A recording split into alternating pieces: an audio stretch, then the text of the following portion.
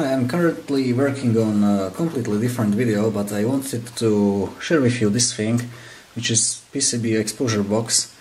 It's a wee bit unconventional in the way that it's very thin, like very thin, and very large perhaps, if you want to comment on that aspect.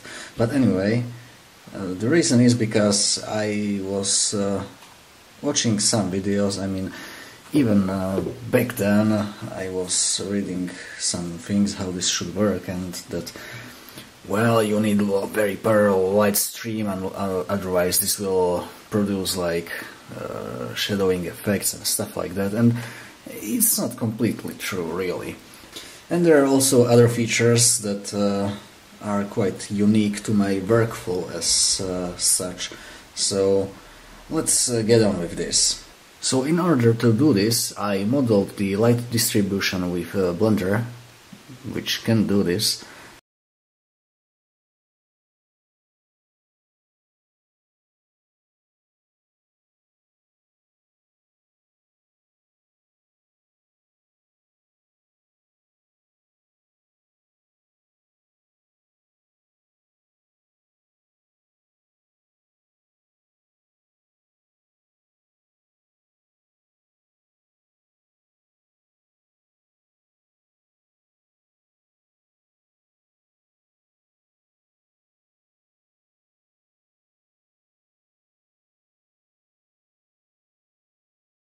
And that's quite important, so you don't get like dark spots when you do like an array of LEDs, because before I was able to make even this whole PCB, I was using this thing, which is obviously handmade, and this uses quite different type of LEDs, which are not like, they are surface mounted, but they require some heat sinking, and well, technically they really don't unless you run this continuously, but that's another point. But yeah, so this is pretty much hand drawn, and yeah, it's ugly. Speaking about heat sinking, I did completely opposite thing that I should have done, and that is that I did not connect the heat spreader on the LEDs to any pad on the PCB itself. So that was really stupid, and I don't know really why I did not do that. But anyway, this does not overheat when you work in like 50% duty cycle. By that I mean that I can, this is my time to expose the PCB, which is 55 seconds, and well, maybe the 50% duty cycle isn't quite correct, but I don't do another PCB right away, so it does not overheat really. But I should connect this, and this is coated with tin, or tin plated basically, because I wanted this board to be reflective. But I don't think really this that important, so yeah, I should have connected the heat spreaders. Anyway, so under hood here you have power supply like so. This is not correct one probably, but maybe it is. It is 120 watts, maybe even 24 volts, probably. Because 24 volts I think is a good voltage that will work well when you adjust the voltage with this potentiometer a little bit. You can pretty much adjust the current bang on for these LEDs. And these are, I think, 100 watt in total. I'm not sure, maybe 120. But since I don't run it continuously, it's fine for the power supply. Yeah, there is just potentiometer to set the time, and this is really enough, because I don't really need much more. And this is a button to start and stop the exposure. It will stop automatically, but you have to reset it, and then it will work again. I have some label to how I exposed these boards in past, and this is not correct anymore. And why it is? I think it's because I have started to use ink printer instead of laser, because it has with better contrast, so I can afford to use much higher exposure time, and so this is no longer correct, but just in case I forgot, I had it there. So you could argue that some memory would be fine to have, but really I had that and I never used such features, so I did not implement it here. And you still could do it with some clever user interface tricks.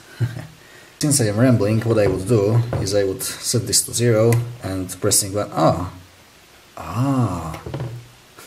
I already implemented some feature for this thing, but let's say automatic mode, how it works.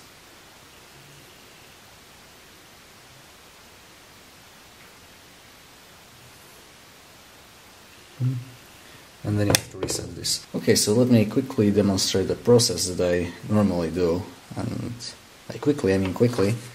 So I use normal printer paper and normal inkjet. Then I get some PCB that I cut. This is slightly oversized, but I need to peel this cover off. It's always a hassle. Yep. Then I place it, well actually, okay. Yeah, I should have cut this to size, but anyway, I definitely could use this piece of PCB, but it is what it is.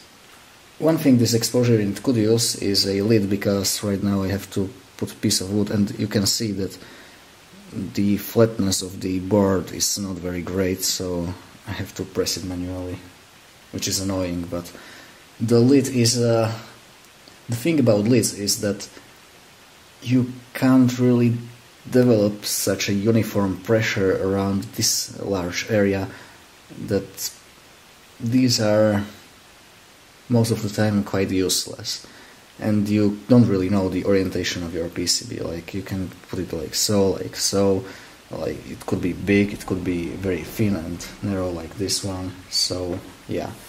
Anyway, so I'll press on it and start exposure now. So we can see the benefit of 120 watts of LEDs, because normally people use transparent foils to achieve exposure times as low as mine, basically, and this is normal printer paper. It works absolutely perfectly. There are no issues with printing on it. I mean, it's printer paper, right? Okay, so I did not mix this very precisely, but on the other hand, I ran water pretty hot.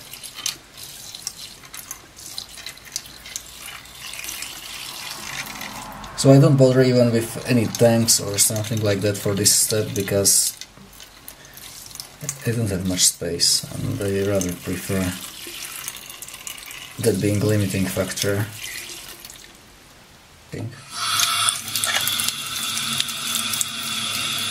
Yep, this is now effectively quenched, and I'm good to go. So you see, people say that you live in a civilized country, you probably have service, that when you order one online you probably have it like next day or this week, basically, but how about next 10 minutes, huh? Okay, so let's etch it and hope that it works. And this will be smaller flashlight, and by smaller I mean, well, normally I use this. This is a 100 watt flashlight that I built, I don't know, like 5 years ago, maybe 4, because I like high power flashlights. So now I bought this Cree style LEDs. This is not Cree, but it's like 20 watts or something like that, maybe even 30. 6 volts at 3 amps. Nope. 6 amps at 3 volts. So yeah, this needs a huge ass battery, and well, it is a little bit big, quite awkward to even carry around, but I mean, you can control power quite nicely with this. Okay, so the board is done, and here you can see the quality of this 100 micron line. I mean, it's not very good, but it's not functional, it's just PCB edges. So I have to sand this now. I mean, this is one thing that is also annoying when making PCBs. To cut it, it's not very easy. I mean, I have to build a machine just for this reason, really.